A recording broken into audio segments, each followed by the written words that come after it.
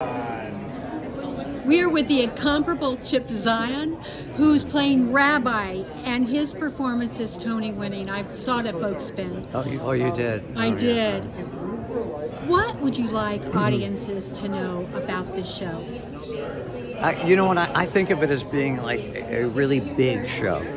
Big ideas, history, historical ideas, and it covers a huge range of emotion.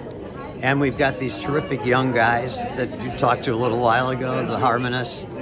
So it's fun to hang out with them. I get to hang out with them. And Danny Cornfield and I share the role of the rabbi. He's the young rabbi. In the script, it calls me the old rabbi. But I don't like to use that. I like rabbi emeritus is the term that I like to use. And my character, I'm allegedly 87 in the show.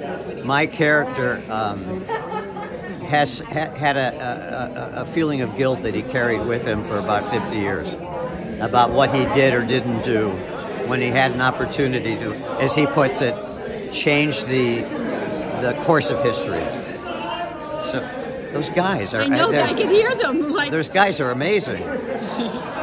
So, they are so much fun, and to do all five of them at once is like, oh my God, it's daunting. Yeah, we shared downtown when we did the show off Broadway. We shared a dressing room. Oh, all of us. Oh, wow. And during COVID, by the way, we were all in the same dressing room. We had the time of our lives. Did this show, when you first learned about it, break your heart? It breaks my heart, this show. Yeah, when I read the script, I just was actually, first of all, I couldn't believe somebody was showing me this script and offering me this unbelievable role. But, you know, just everything about it, I just couldn't believe that this was happening for me at my age. I've been lucky to have this wonderful career that spans a lot of time. Roles that you know, these wonderful roles, and work with great composers, Steve Sondheim and Bill Finn, and a long time. And when I first heard that it was Barry Manilow, I thought, well, this is good, it'll be fun.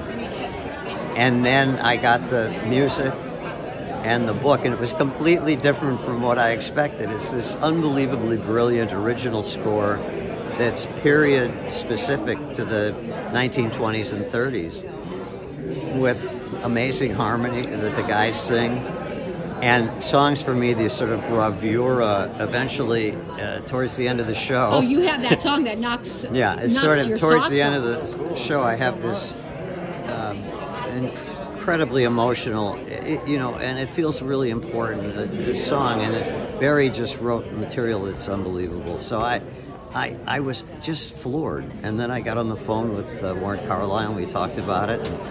And had you worked with Warren before? I knew Warren, but I'd never worked with him. It's been a great thrill to work with him. To me, he's like Og from Finian's Rainbow. Yeah.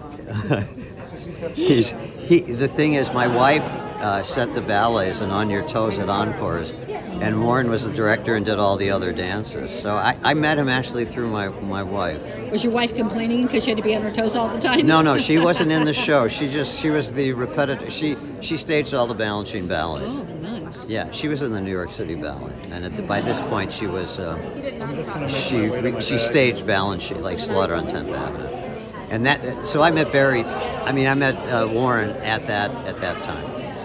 What would you like audiences to know about harmony?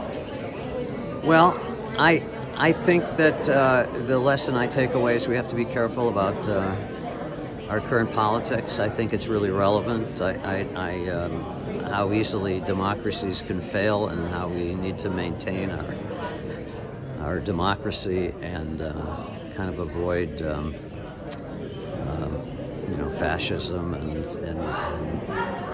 maintain our. My feeling is I want people to think about our democracy and work for it. That's what I want them to do. Thank you. Here with one of my favorite human beings on the face of the planet, Warren Carlyle, who is the director and choreographer of Harmony. How did you get involved in Harmony? Oh God, I begged Bruce and Barry for the job. Come on, who wouldn't? Who wouldn't? Bruce Sussman, Barry Manilow, sign me up. Now you have created so many different genres of choreography in this. Where did it come from in your head? Oh, blimey! You know, harmony is a big rangy show. There's lots of different styles. Barry has written a million different styles of music in harmony, which then means I have to create a million different styles of movement. And the comedian harmonists are singers, not dancers, so that presents its own opportunities too. Well, you turned them into dancers for the. Yeah, I tried. The number where they turn into puppets, how did that's so cabaret, but it's not. Where did you come from for that idea? It's interesting. So there's a sequence in Act 2 which is called Come to the Fatherland, which is a very satirical number, and I wanted to show the fellows being controlled by the Nazi party. And what better way than to control people than puppet strings?